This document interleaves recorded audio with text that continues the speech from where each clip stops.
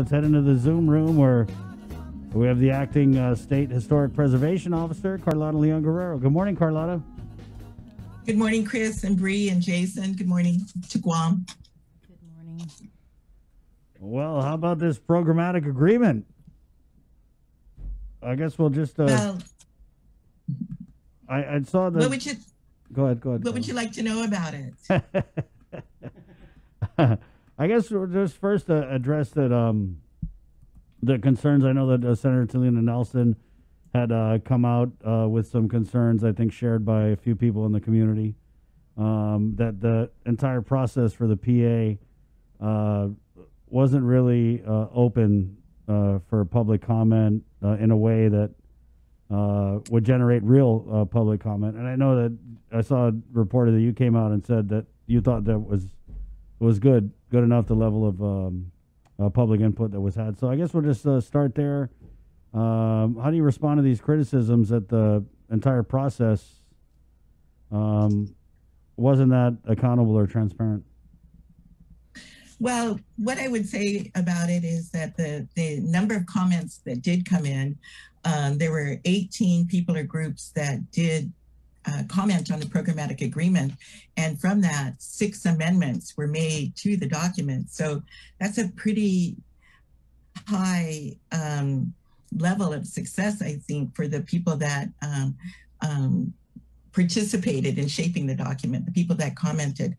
I would say that I'm confident that we took this document and made it much better than the one that was on the books.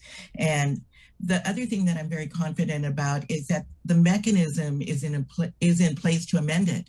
We can go back and amend this at any time. So if members of the legislature or the stakeholder groups or activist groups think that something was so blatantly missing and is so wrong about it, they can put the language together and we can discuss moving it and amending the document. So I know that there was like one oversight hearing, but when you say that you felt that there was enough opportunities for the public to comment on it, are you referring specifically, Carlotta, to the online comments? And do you feel that? No, not just that. Okay. There were over the period of about 2 years, there were workshops, and for some reason that I don't understand, the only reporter that was in the workshops was from the PDN. I don't know if other organizations, wanted to attend, but the only one that was there was the PDN. So an extensive coverage from the PDN and interviews that were given, meetings that we had with the legislature. I had numerous meetings with Therese Terlahi, some in private, some she came to the SHPO's office. I'd be in her office. She had a roundtable discussion with me and Patrick Lujan and Vera and Joe Kanata and John Mark Joseph that lasted for 3.5 hours at the legislature live on TV. So I feel in the whole process, there were moments and opportunities.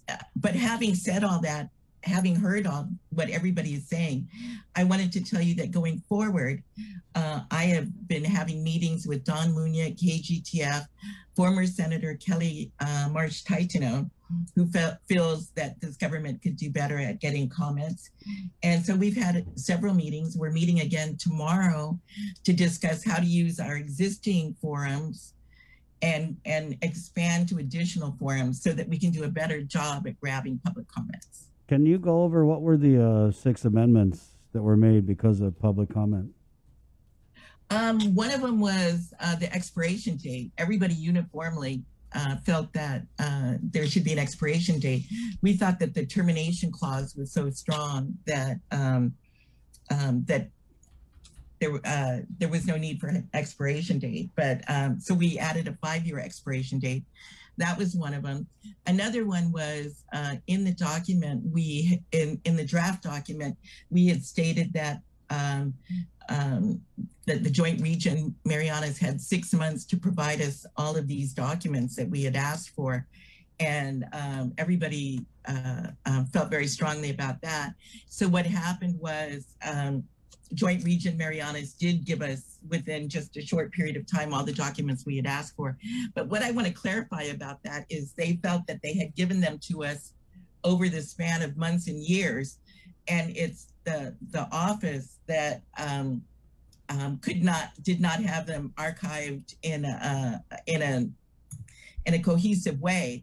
So there would be this back and forth of, I don't have the documents. No, we've got a stamp receipt that we gave it to you. So it was like, give it to us all at once so we can say that we've got it all. So that's what that was. I don't think I did a good enough job of explaining why that language was in there. Another one was on traditional cultural property. We said we're going to expand and think and allow for our cultural practices to also be given greater consideration.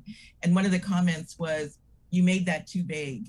You should tie that down to something. So we tied it down to National Register Bulletin number 38 on traditional cultural property that tells you exactly what you have to do. So I think that's 4. Another one was that they could tell in the language that when we updated some of the language on that we had used previous language where we had been joined with the Marianas. So it was like it was like confusing language. In one case you're saying this, but in another you're saying that, and we went in and cleaned that up. I think that's 5. I can't think of the other one just off the top of my head, but that they wanted this clause, a clause added on saying that you can't expend funds beyond what you have, something like that. So that was something that was mentioned a number of times. Yeah, I think I'm just looking at the letter from Senator Nelson. So I guess she's requesting an AG opinion on the programmatic agreement. She feels that at issue is whether the agreement with the governor's signature is valid in light of a 1982 Superior Court of Guam case opining that if the governor has authority to execute federal laws applicable in Guam, then execution of such laws becomes a subject of local application, which the Guam legislature is empowered under the Organic Act to legislate in such matters to assist the governor in enforcement of his duties. Did you happen to see that letter? I've seen that letter and I've seen the response to it. Our attorney, my attorney from the SHPO's office is Jessica Toft at the Attorney General's office. And so before she could respond to the senator, since I'm her client, we had a discussion about what that letter says, what she's saying, what she's responding to the senator. And so Senator Nelson will get the response probably today, but yes, I've seen that, and I've seen the response. So you disagree? Wait. You said the AG's office represents the SHPO? Yes. And they're asking, the senator's asking the AG's office for an opinion.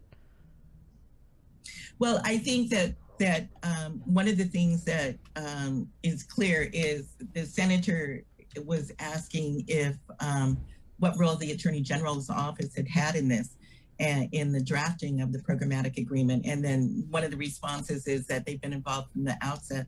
And one of the things that I would like to point out is one of the earliest, I think one of the first meeting that I ever had when I came into Governor Leon Guerrero and Tenorio's administration was with Senator Therese Terlahi, Michael Macchio, the chairman of the Guam Preservation Trust, myself from the governor's office, Linda Uggan from the SHPO, and Levin Camacho, the attorney general, where Therese was saying that going forth that the SHPO must have representation, legal representation from the attorney general's office. So the one that was the driving force putting this together to make sure that the SHPO had legal representation at every phase of this programmatic agreement was Therese Terlahi, and we're very, very,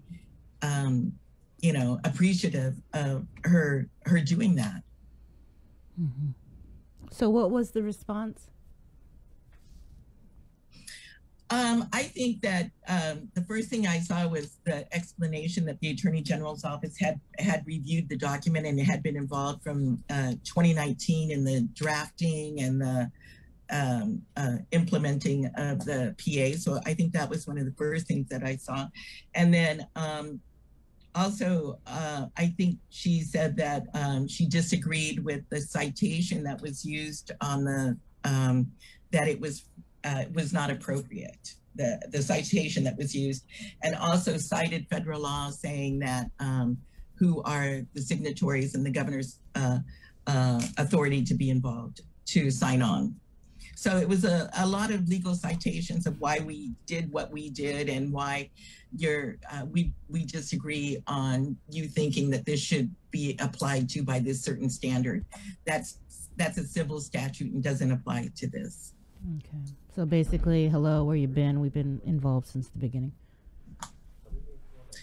Well, I think that this will be useful information, and I appreciate Senator Nelson going fishing like this, because the idea that when you start to see who was all involved in this, and you start to see that we had legal representation in the Attorney General's office, then that starts to take some of the focus off of how well was this crafted.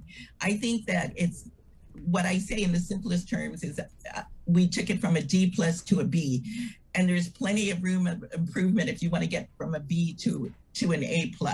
So that's what I think we can do better with grabbing more public comments. And the thing that I'm discussing with Senator Kelly and Don Munya over KGTF is not just driving comments for programmatic agreements. It's like we're having a conversation about there's so many comment periods for environmental issues in addition to cultural and historic issues, but on the federal side. But then would we want to expand it if we're going to figure out how to drive public comments in a meaningful, productive way?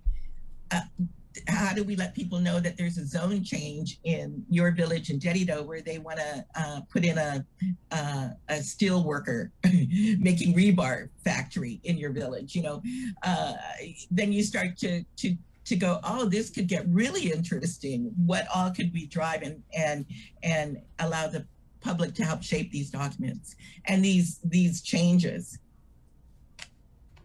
Carlotta, I know you're talking a lot about the closed door meetings, official to official, from the federal military side to the local government side. But I think a lot of these concerns being raised by the senator and then the activist groups are that we didn't have an open public hearing style forum where, you know, the public and members of the public can ask questions to the military. So how feasible is that moving forward, and is that something that your office would support?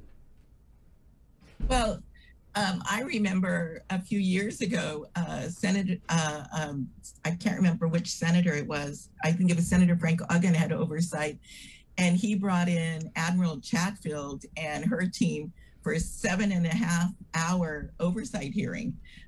So I know that they have participated in events. I participated with the roundtable discussion early on a Saturday with senators, as well as like Dana Gutierrez.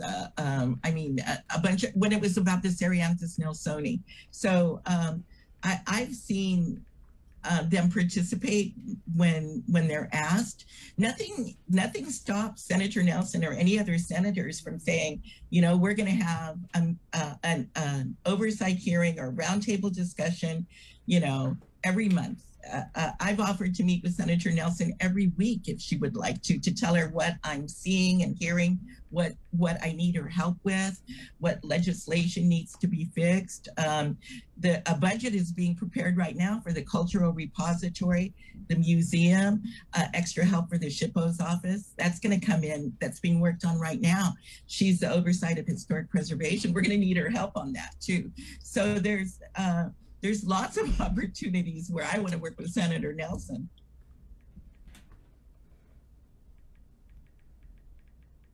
All right, thanks, Senator. Okay. Senator, so I guess you want to work with Senator Nelson. When do we walk the walk on that? Are any plans to sit down with her? Or? I did. I had about 2 weeks ago. I had a 2-hour meeting with her. She sent me, I think, one FOIA and one request for information. We've replied to everything. She asked me for my cell phone, and I gave it to her. So, and then I described to her what happened when I was a senator. Joe T was up here at Adelup, and it was all about military issues.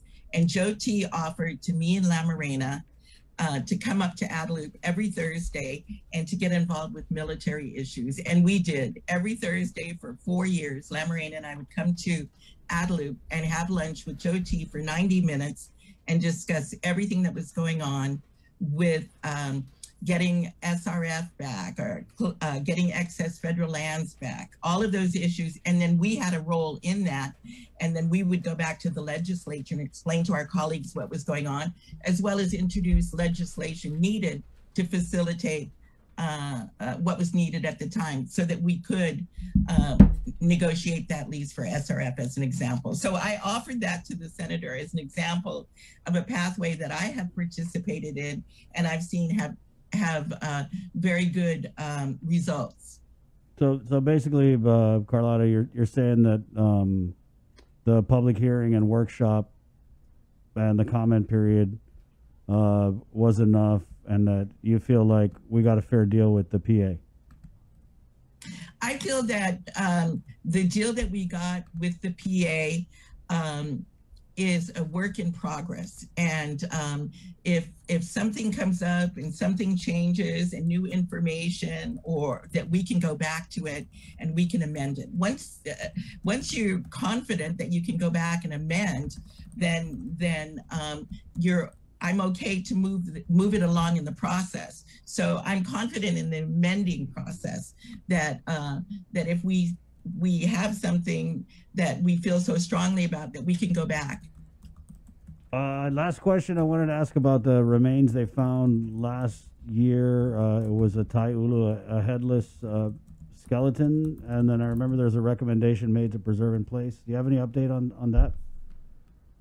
Yes, it was studied, and there was a special ceremony where the governor and the admiral, myself, Vera, and others went there with our state archaeologist and Joe Garrido, who handles the issues around human remains and burials for the government of Guam. We went up there after the site had been studied, and then when it's preserved in place, a basket the governor placed a basket where the head would have been, and then put dirt over this. And Joe Garrido said some very eloquent remarks about the significance of what had happened at this site and what we were doing here today. And then so were the remains left there, or were they taken out? Yes. Yes. Hey, you have any pictures of that or video? We didn't take any. It was pretty solemn, and we didn't take any. But I'm sure Joint Region Marianas might have taken some. And when was this ceremony? I can't remember exactly, but we were all in masks, so that kind of gives you an idea. It's been in recent times. Right. Okay, Carlotta. Well, maybe within the past 3 or 4 months. I see. All right. Well, thanks for your time. Thanks for asking. There you go. Take care. Acting Shippo Carlotta Leon Guerrero. 9:15 on the link. We'll take a quick break, and we're coming back with a public auditor, BJ Cruz. As there was a, what did I call it this morning, Jay? A blistering audit released on